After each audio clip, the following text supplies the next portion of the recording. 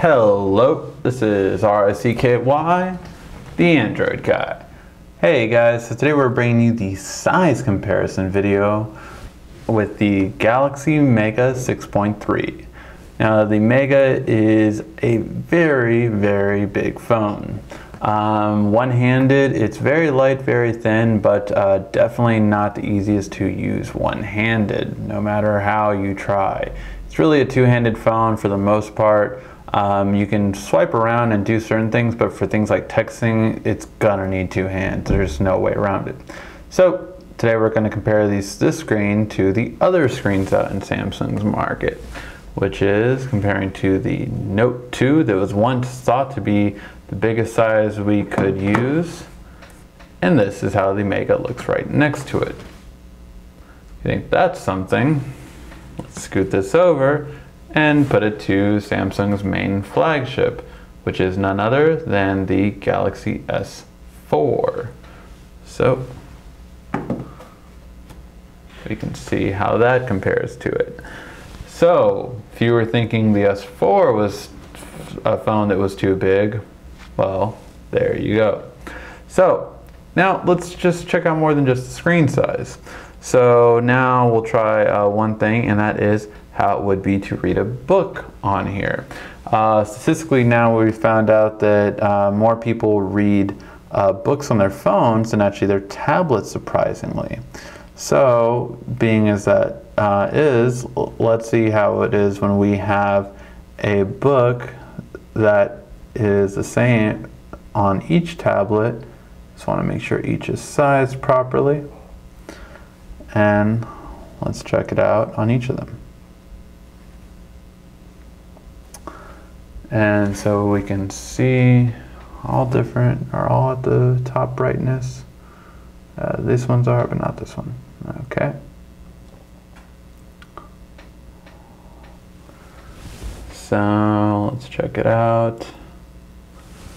And let's see the difference in the text. So we can see that out of all of them here, it looks like actually the Note is giving us the most overall, although kind of starts this part lower. I'm not sure why exactly that is. Let me make sure I have the indent the same. Yep, everything should be the same. Yeah, the text is all the same size. So we can see that out of all the phones here, the Note actually gives us a little bit more text on all of these, whereas the S4 I can go one lower, which then gives that one the most text available. So again, this one's a 1080p screen, so let me move into this way so we can see. Again, the S4 has the better screen resolution, but just so we can see how the text is. And now we can move this one over here to see how the text is between those two. And now let's take a look at a video on each of these. So we will have a video on each of them.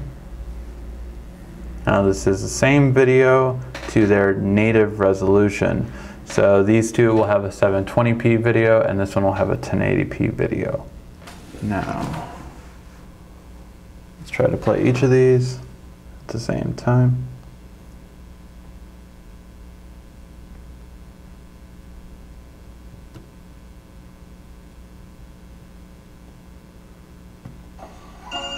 Gosh, the more I see the GS4, the more I want one. Then you should get one. I just feel locked in. I mean, they have Smart Switch that transfers everything over for you. I don't know if I feel like learning how to use another phone. You had to learn how to use your phone at one point, didn't you? Yeah. And you don't think you can do that again? I see what you did there. You got a mattress in the bathroom. Thanks for having us over. Yeah. Easily transfer text, contacts, music, and more with Smart Switch on the Galaxy S4. And that was a video on all three. So you're switching to Samsung, but you don't want to lose their... That one was on autoplay.